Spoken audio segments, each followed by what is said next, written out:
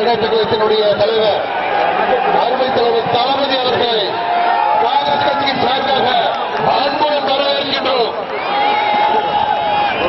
திராவிட முன்னேற்ற கழகத்தினுடைய தலைவர் தளபதி அவர்களை காங்கிரஸ் கட்சியின் சார்பாக அன்புடன் வரவேற்கின்றோம். கலந்து கொண்டு உரையாற்ற வருகின்ற காங்கிரஸ் பேர் இயக்கத்தினுடைய அகில இந்திய தலைவர் மரியாதைக்குரிய அனைத்து கட்சியும் இருக்கிறார்கள். நீங்கள் அத்தனை பேர் இருக்கிறீர்கள். வெற்றி நவனே, வாழ்க ராகுல் காந்தி, வாழ்க தளபதி. நன்றி, வணக்கம். தமிழ்நாட்டிலே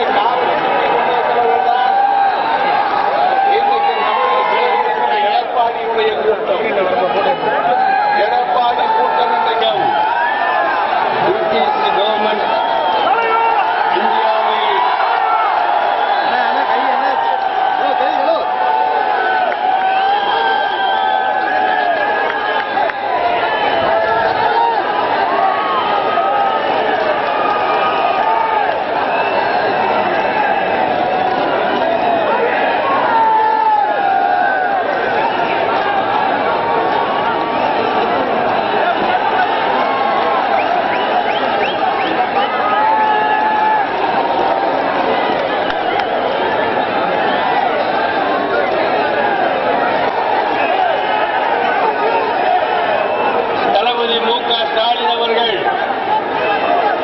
இந்தியாவுடைய வருங்கால பிரதமர் ராகுல் காந்தி என்று அறிவித்திருக்கிறார். அவரைத்தான் பிரதமர் வேட்பாளராக அறிவித்திருக்கிறார். தமிழ் மண்ணிலே இந்திரா காந்தியை பிரதமராக கலைஞர் அறிவித்தார், நிகழ்ந்தது. சோனியா காந்தியை கலைஞர் அவர்கள் அறிவித்தார், இருப்பார். செங்கோட்டையை கொடியேற்றக்கூடியவராக ராகுல் காந்தி இருக்கப் போகிறார் என்பதை இங்கே தெரிவித்து, British government divided India and ruled India. அனைத்து கட்சியும் இருக்கிறார்கள். நீங்கள் அத்தனை பேர் இருக்கிறீர்கள். வெற்றி நவனே, வாழ்க ராகுல் காந்தி, வாழ்க தளபதி. நன்றி, வணக்கம். லட்சோப லட்சம் தமிழ் பெருமக்கள் திரண்டிருக்கின்ற அலங்கோட்டாசானும் தொல்காப்பியனும் உதவிய இந்த மண்ணில் தியாகச்சூட பெருந்தலைவர் காமராஜர் அவர்களுக்கு வெற்றி மகுடம் சூட்டிய இந்த கன்னியாகுமரி மாவட்டத்தில் இமய கொடுமுடி முதல் குமரி திருமுடி வரை இருக்கின்ற பரந்துபட்ட உபகண்டத்தில் நடைபெறப்போகும் 17வது நாடாளுமன்ற தேர்தலில் தமிழகம், புதுவை உள்ளிட்ட 40 தொகுதிகளிலும் திராவிட முன்னேற்ற கழகத்தின் தலைமையிலான கூட்டணி வெற்றி பெறும். நாட்டின் பிரதமராக, உபகண்டத்தின் பிரதமராக மேன்மைக்குரிய ஆண்டவர் ராகுல் காந்தி அவர்களை பிரகடனம் செய்த திராவிட முன்னேற்ற கழகத்தின் தலைவர், வருங்கால முதல்வர், என் ஆரோக்கிய சகோதரர் மாண்புமிகு தளபதி மு.க. ஸ்டாலின் அவர்களே, நரேந்திர மோடியை வெறுக்கிறவர்கள் எல்லாம் இந்தியாவை வெறுக்கிறார்கள். தி ஸ்டேட், ஐ ஆம் தி ஸ்டேட், நானே அரசு, நானே நாடு என்ற பாசிச முழக்கம் எழுப்புகின்ற நரேந்திர மோடியை நோக்கி காந்தியத்திலே இருந்து விடுபடுகின்ற கடைகளை போல அடுக்கடுக்கான கேள்வி கடைகளை நாள்தோறும் கொடுத்து மோடியை திக்குமுக்காடி திணற வைத்துக் கொண்டிருக்கின்ற ஆற்றலாளர் இந்திய அரசியல் வானின் ஒளிர்மிகு நம்பிக்கை நட்சத்திரம், அந்த சப்கான்டினென்ட் அகில இந்திய காங்கிரஸ் கட்சியுடைய தலைவர் பெருமதிப்புக்குரிய ராகுல் காந்தி அவர்களே, மாண்புமிகு வீரமணி அவர்களே, தோழமை கட்சிகளின் தலைவர்களே, தோழமை கட்சிகளின் மதிப்புமிகு தோழர்களே, என் உயிரினும் மேலான அன்பு உடன்பிறப்புகளே என்ற குரல் எழுந்தவுடன்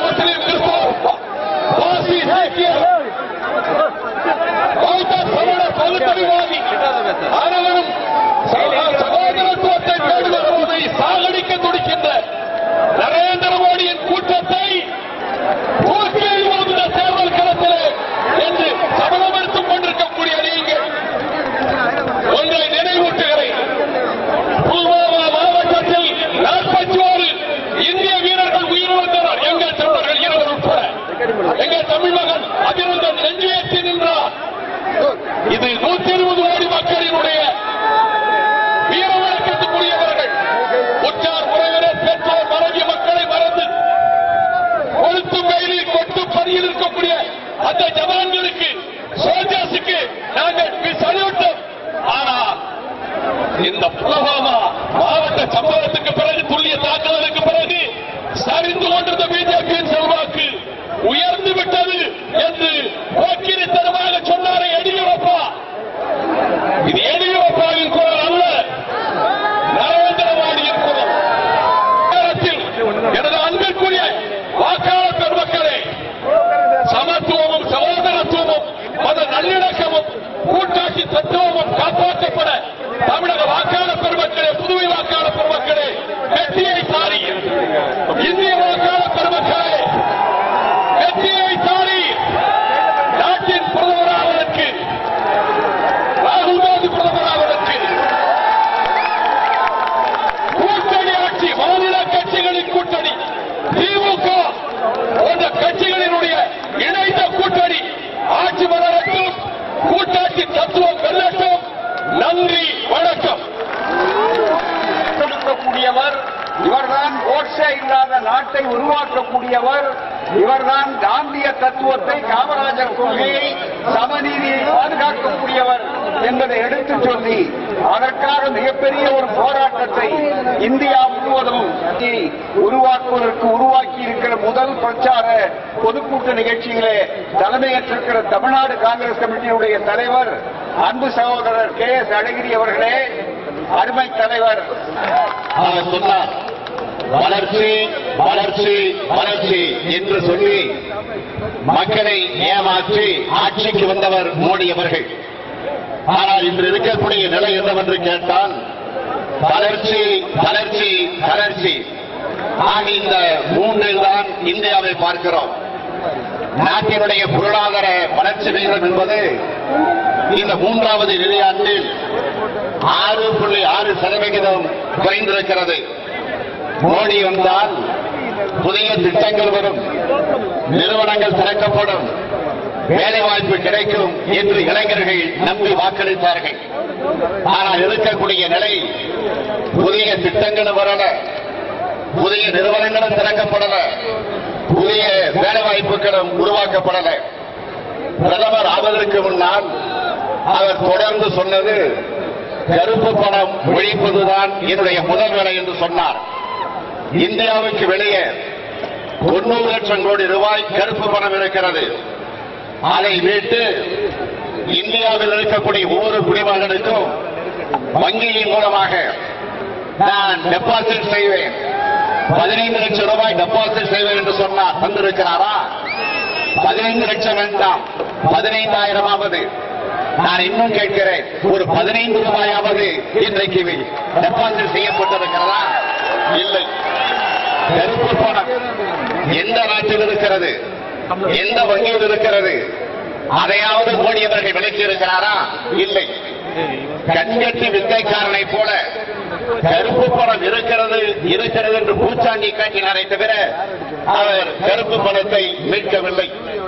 ஆகவே அதே நேரத்தில் தமிழ்நாட்டில் மோடியினுடைய எடுபடி ஆட்சியாக, மோடியினுடைய பினாமி ஆட்சியாக எடப்பாடி ஆட்சி இன்றைக்கு நடந்து கொண்டிருக்கிறது என்று சொன்னால், தலைமைச் செயலகத்தில் ரைடு செய்கிறார்கள், அமைச்சருடைய வீட்டில் ரைடு நடக்கிறது, முதலமைச்சருடைய பினாமி வீட்டில் சோதனை நடக்கிறது, அமைச்சர் மீது வழக்கு பதிவு செய்யப்படுகிறது.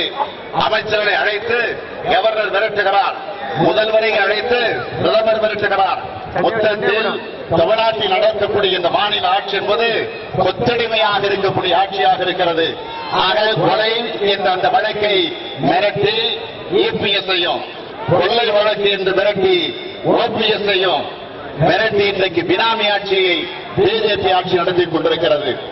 தொடர்ந்து 2 நாட்களாக தொலைக்காட்சிகளில், பத்திரிகையில் வந்து கொண்டிருக்கக்கூடிய ஒரு கொடுமையான செய்தி, பொள்ளாச்சியிலே நடந்திருக்கக்கூடிய ஒரு கொடுமை.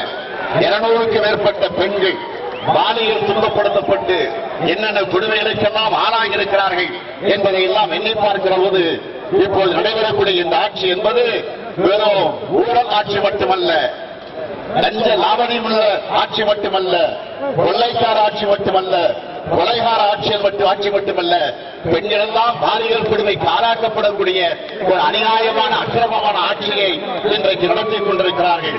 அதனால்தான் நான் மேற்கு வங்கத்திற்கு சென்றிருந்த போது அங்கே கல்கத்தாவில் நடைபெற்ற அந்த மாநாட்டிலே பேசுகிற போது குறிப்பிட்டு சொன்னேன், இந்தியாவுக்கான 2வது விடுதலை போல் அதை சந்திக்க வேண்டும் என்று சொன்னேன். ஆக நாம் சந்திக்க இருப்பது வெறும் தேர்தல் அல்ல, ஜனநாயக போர். வெறும் ஆட்சி மாற்றம் அல்ல, அதிகார மாற்றம். ஆணவம் பிடித்த பாசிச மோடியிடமிருந்து அதிகாரத்தை கைப்பற்றக்கூடிய இந்த போரில ராகுல் காந்தியோடு நாம் கைகோர்ப்போம் என்று உறுதியெடுக்க இந்த கூட்டம் நடந்து கொண்டிருக்கிறது. ராகுல் காந்தி அவர்களே, 2004ஆம் ஆண்டு தமிழகத்திலே நடைபெற்ற நாடாளுமன்ற தேர்தலில் 40க்கு 40 வாங்கி கொடுத்த அணிதான் இந்த மேடையில் இருக்கக்கூடிய இந்த அணி. ஆக இப்பொழுது 2019 தேர்தலிலும் 40க்கு 40 என்ற வெற்றியை பெற்று உங்களை நான் டெல்லியிலே வந்து சந்திப்பேன் என்ற அந்த உறுதியை இந்த நேரத்தில் நான் தெரிவிக்க விரும்புகிறேன். இந்தியாவுடைய ஆட்சி சக்கரம் இன்னும் சில வாரங்களில் உங்களுடைய கைக்கு வரப்போகிறது. ஏழையின் சிரிப்பில இறைவனை காண்போம் என்று அண்ணா சொன்னார். உங்களது ஆட்சி ஏழைகளுக்காக நடைபெறக்கூடிய ஆட்சியாக அமைந்திட வேண்டும். நான் சாமானியர்களுக்காக ஆட்சி நடத்துகிறேன் என்று சொன்னவர் தலைவர் கலைஞர் அவர்கள். அதே போல் உங்கள் ஆட்சி சாமானியர்களுக்காக நடைபெறக்கூடிய அந்த ஆட்சியாக அமைய வேண்டும்.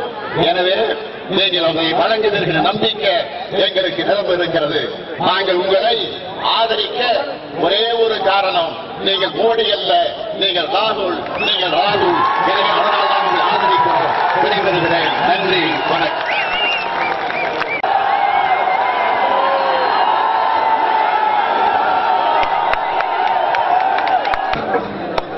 Brothers and sisters, friends from the media, I would like to welcome all of you here today.